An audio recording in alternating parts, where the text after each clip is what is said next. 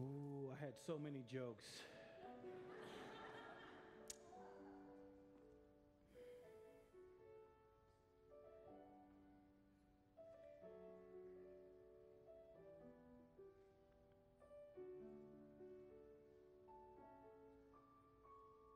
All I have is gratitude.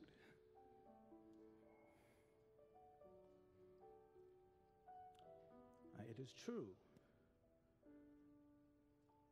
I feel that I belong here.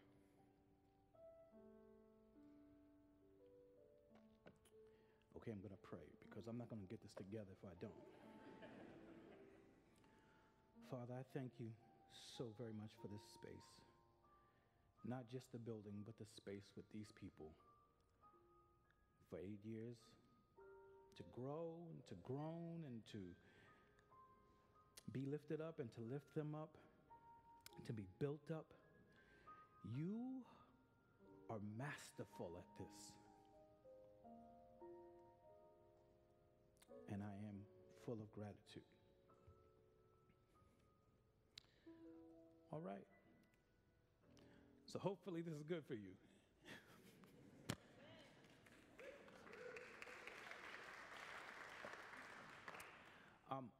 I'd like to start by putting the scripture up first because it provides some framework for me because I am literally the person that will not look at any of the notes that I wrote.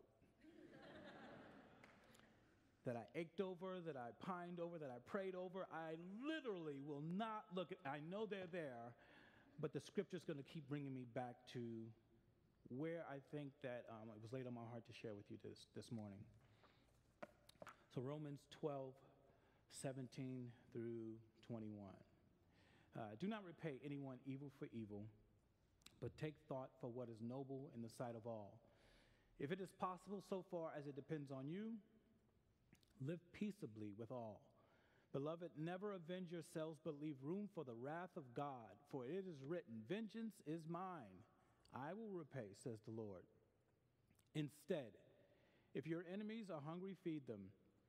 If they are thirsty, give them something to drink. For by doing this, you will heap burning coals on their heads. Do not be overcome by evil, but overcome evil with good. I'm supposed to say something after that. This is the word of the Lord.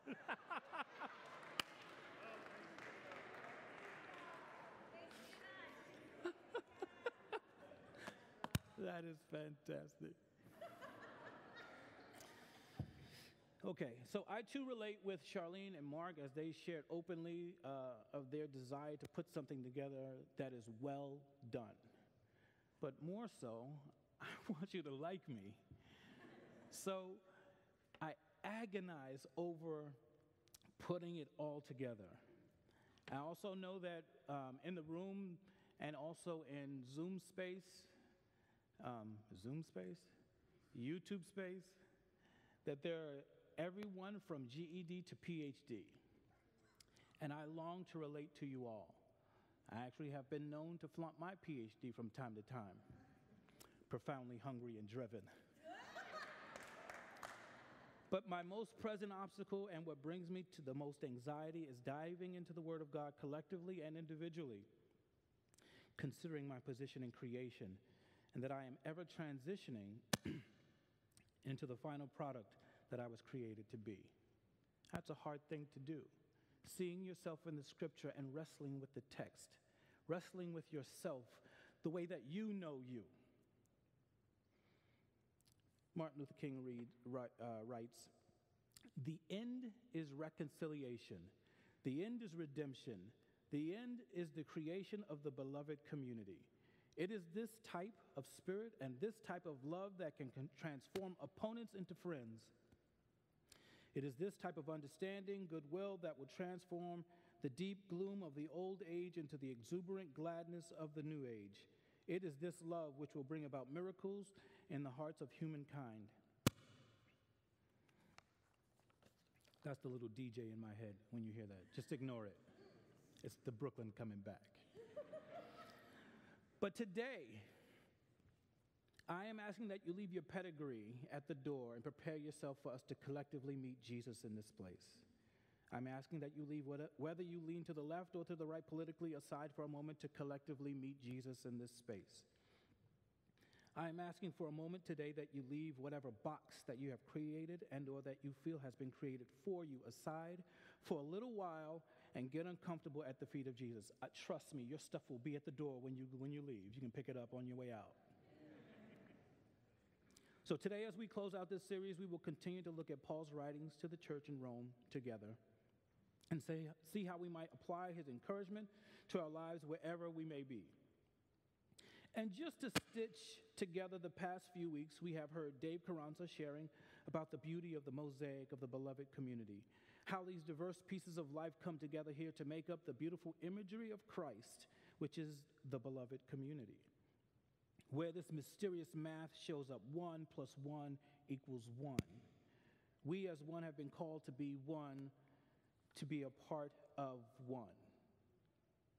How wonderful is it to be aware that we are a piece of God's masterfully pieced together masterpiece? Aren't you glad about that? That's something to celebrate. Okay, so let me be honest with you. If you don't speak back to me, this is going to go a whole lot longer than you wanted to.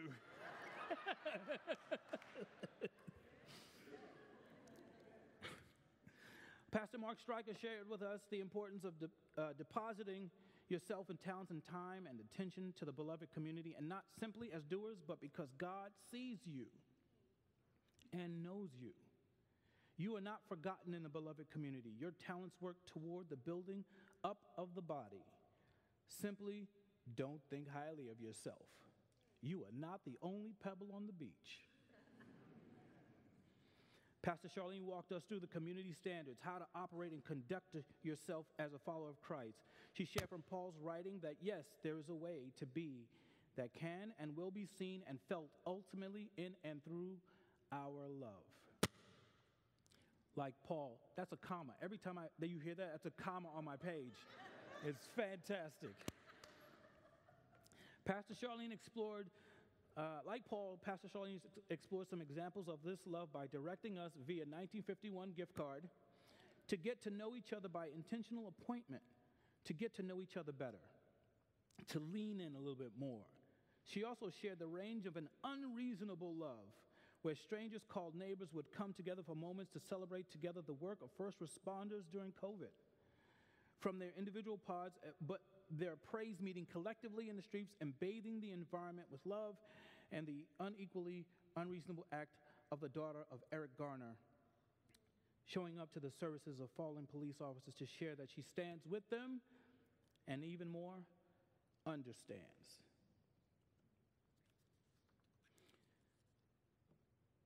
Love with this unreasonable love, for it is how you have been and continue to be loved. That is the wrong page.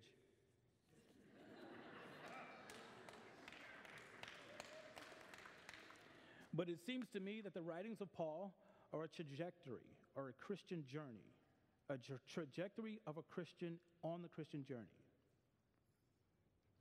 Who you were, who you are, and who you are becoming. If you look at Romans 12, 1 through 2, there's a portion of it that reads, "Do not conform to the pattern of this world, but be transformed by the renewing of your mind."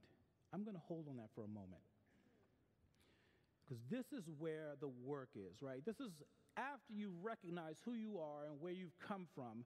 Now you're deposited into this beloved community, and you've got to wrestle with the way that you've thought and the way that you're being encouraged to believe and to live and to love, because this love is a different love. There's no reason why Eric Garner's daughter on an earthly level should go to someone who she feels or has represented in her life an opposition, a challenge, an obstacle of life and how it should be. Her justice should be enacting justice on behalf of her father. A life for a life. Why would she? It's unreasonable. This is the love that we've been called to in the beloved community. And it's not simply for yourselves. It's not simply for ourselves. The work of Jesus Christ in the earth is worked out through you. Thank you. No, you got to really get that. See, because we could think that this is a club. And once you're in, you're good. You're safe, right? You're safe under the cross. You're safe under the blood. And you don't have to change. You don't have to do anything else. But the reason why we're here and why you come every Sunday, you've been here for some of you 80 years. And if you haven't gotten it, there's no hope for any of us. But the opportunity in the earth is that we really don't get it. We have our flesh to live with. And with that flesh, we can't get to the places where we understand where God has designed this whole operation to work. And how it works is you're here, you become the reflection of Jesus Christ. You are the work in the earth of Jesus Christ. How is anyone else going to see Jesus unless they see it through you?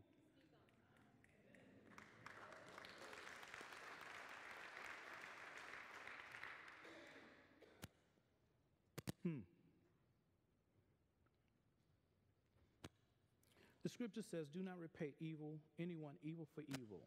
We can get that, right? We can get that. But if someone takes your son, or if someone does something so heinous, you might in your flesh want to get revenge. And I get that. But what the community is asking, what Jesus is asking and mandating, the mantle on our shoulders is different. It's to love beyond that. It's to understand that the whole world is his cause, not just those in here. So as you experience the love that I experience here at First Pres, the words that would bring me to tears, if I didn't live that out in the earth for someone else to see it, then we are a club. We're a small club just edifying each other. And we've been called to more than that. We've been called to love beyond the reasonable experience, beyond what is natural. And that's what Paul is talking about. Paul is talking and encouraging this church to consider more.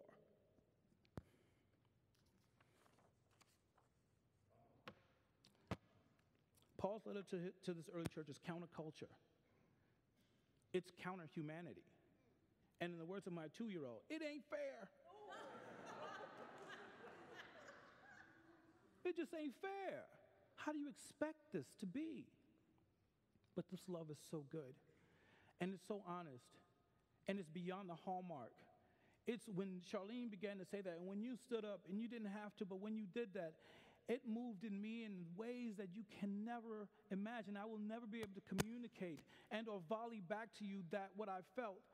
But I will tell you that it's not, I don't feel that it's surface. I feel that you actually feel what you say you feel the way that you say that you feel it. And for me, what it does for me, it changes me. It changes the way that I do things. So imagine if you did that to outside the building. Imagine if you went to where you went to college or where do you go to college and you love that way in your college dorm and you love that way at your job, Adobe, I'm dropping names, okay, wherever. But if you, wherever you work and you drop that kind of love in that space, it doesn't make sense in the space and it's not supposed to. It's supposed to change the space.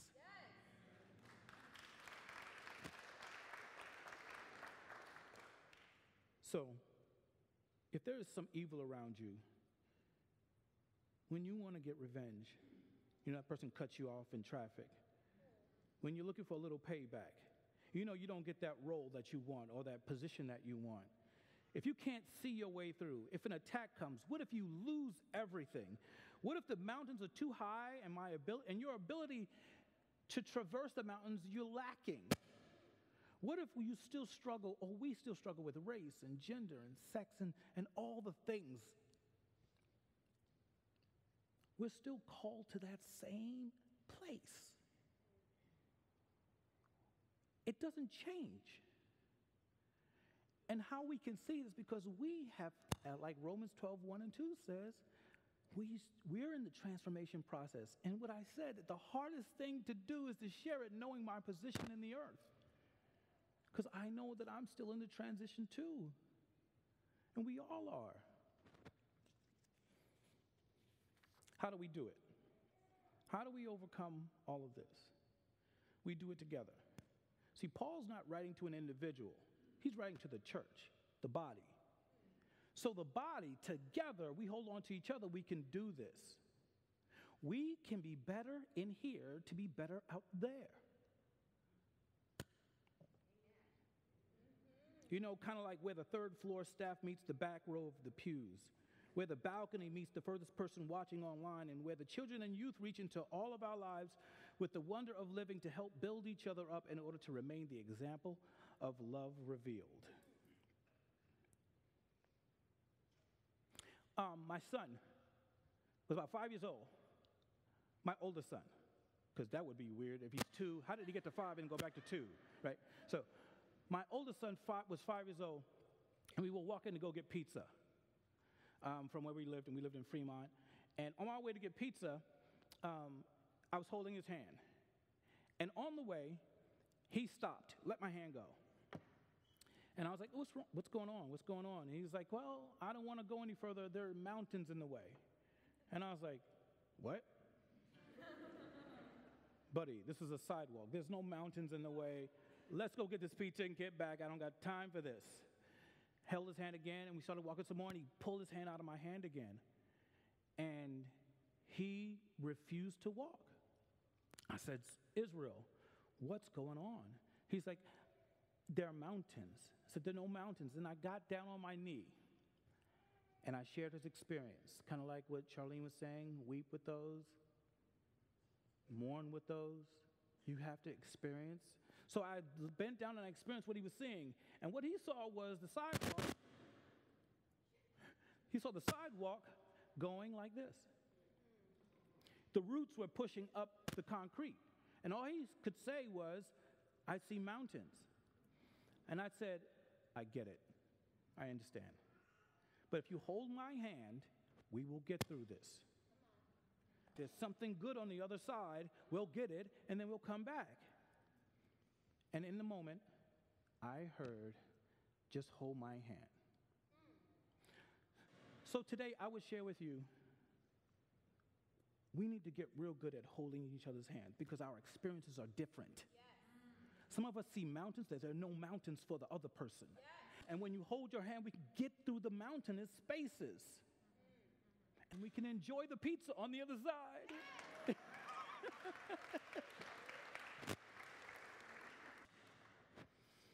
So how do we overcome? We overcome together, mauled, marred, motley, and magnificent. How do we overcome? Wonderful, weary, worrying, wandering. We overcome together because we're holding on to his hand too. Newton's first law of motion: an object in motion will stay in motion unless it is acted on by another force. My prayer is that may the church be the unique force of love to an already moving creation, which provokes in God's timing and God's way movement toward the cross. May it be so.